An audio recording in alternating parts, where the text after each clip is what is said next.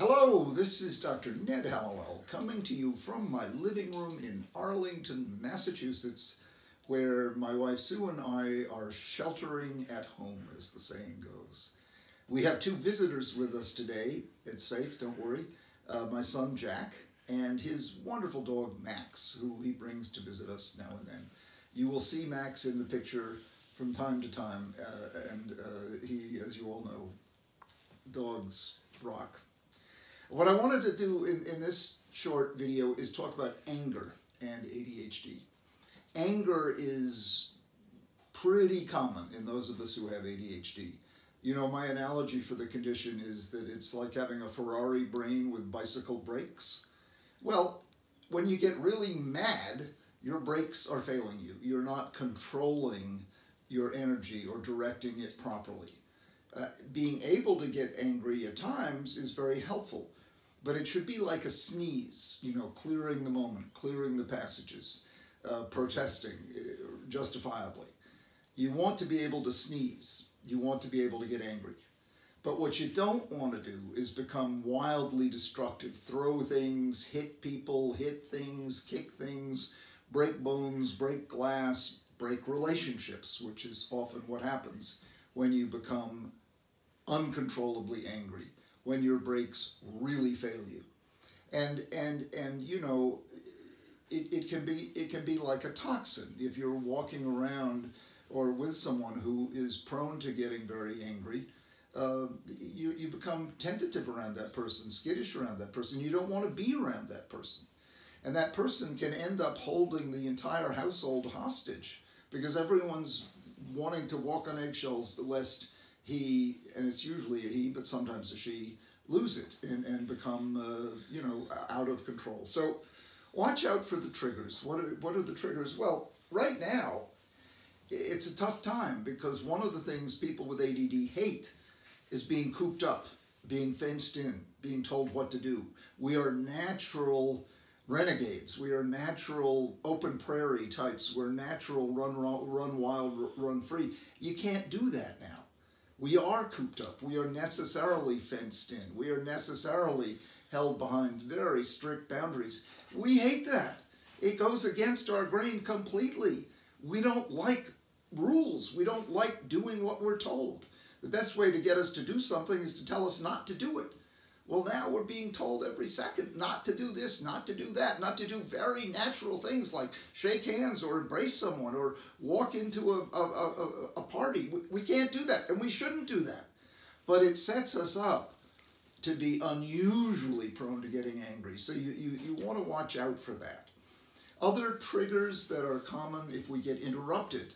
We're often to, why'd you interrupt me? Wait a minute, what's going on? You know, we fly off the handle if we're in the middle of something and someone interrupts us. Gently interrupts us, politely interrupts us. If we are having trouble doing something, we get frustrated. If we're working on the computer and it's not doing what we want it to do, we can just lose it and start screaming at the computer, stop it, I hate this, I hate this, I hate this. That's our way of expressing frustration. We overheat. And then of course performance plummets. When you lose it like that, your performance goes out the window. Hello, Maxwell, you're a good boy. You're a good boy. You're such a good boy.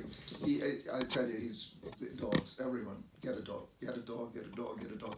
The dog will be a wonderful antidote for whatever anger you might feel. How could anyone be angry with you, Maxwell? It's impossible. It's impossible. You're such a good doggy. They're just, you know, they're marvelous friends. Everyone should absolutely have one. Another thing to try to get as much of as you can are reassurances. You know, yes, it's stressful now, but we do have a plan. We're working on it. We need frequent reassurances. We with ADD, we're like sponges. We need a lot of that, but give them in return. Give as well. Don't just be a needy person, be a giver. And that, of course, leads to my favorite remedy for everything, which is to connect. To connect with one another. Accept it if someone gets angry. It's a sneeze. Move on. Accept it. We're all stressed out. We're all impatient. We're all, you know, ready to be triggered and frustrated. And pent up, and sort of know that. So manage your expectations. Manage your expectations, and realize that, you know, it's hard. It is hard, but it's also doable. And as a nation, we tend to be very doable types. We tend to be very find a way, find a solution, you know, invent it on the spot.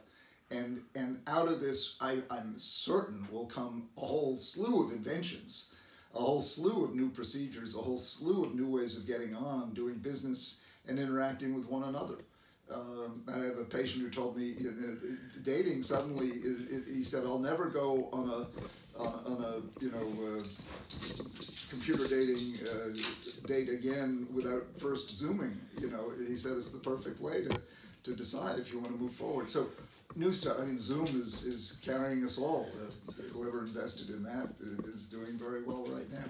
But understand the anger is keep it like a sneeze, a clearing of the passages, and try to rein in your tendency to just lose it completely because bad things happen then. And try to understand and manage your expectations. And also the obvious, get enough sleep and get some exercise. And you can exercise, you can download the 7-minute workout and exercise at home. You don't need a gym, you don't even need to be outdoors. Both of those things will help with reducing anger. That's a long soliloquy on anger. I hope it made sense to you. And Max, did it make sense to you? Is that all you're going to do with anger from now on? Yes, thank you very much. Thank you. Thank you all for listening. God bless you in dealing with all the tough times we have right now. But we band together and connect with one another. We'll make it through. This is Dr. Ned Hallowell wishing you all the very, very best. Bye for now.